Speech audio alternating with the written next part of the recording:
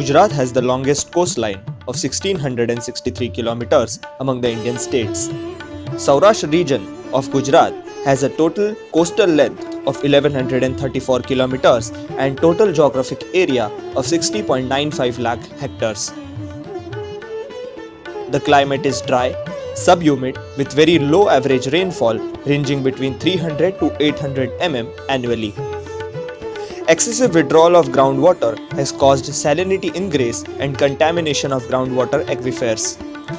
The rising sea level, change in precipitation patterns and extreme events is expanding the process of salinization in this part of the coastal area.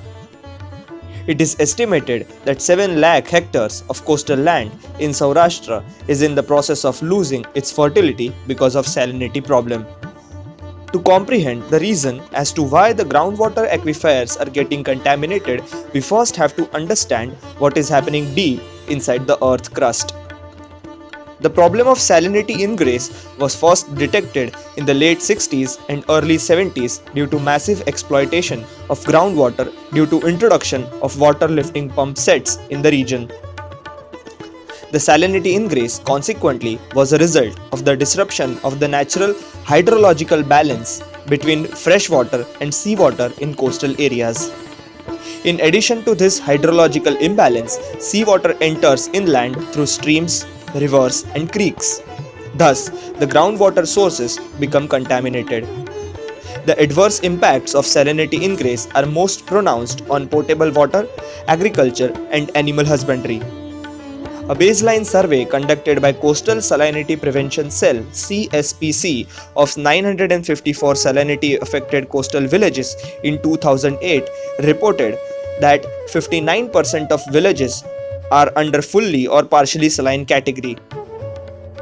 Consequently, these coastal villages also face major problems in accessing groundwater for potable use. Now let us understand how it affects us individually, socially and economically.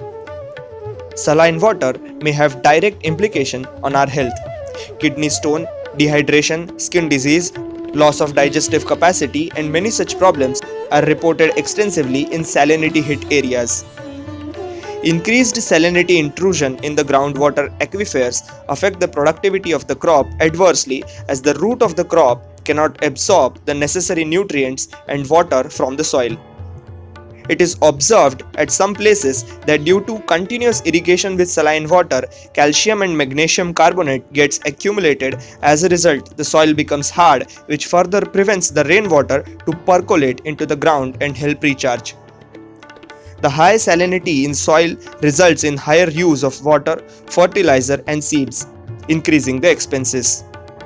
High salinity in water and soil affects agricultural productivity and reduces employment opportunity in agricultural sector and results in high rates of migration. Now let's see how salinity ingress affects animal husbandry. Cattle rearing is considered to be one of the most important income source for the farmers. Due to the salinity ingress, the fodder production for livestock gets affected. Animals refuse to drink high saline water.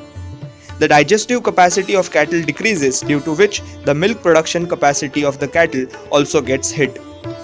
Overall, cattle rearing becomes an unprofitable occupation.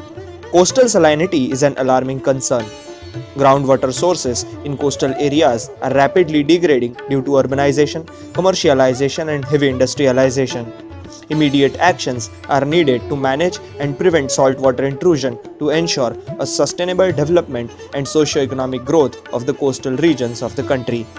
CSPC is working towards addressing the issues caused by salinity ingress for more than a decade now.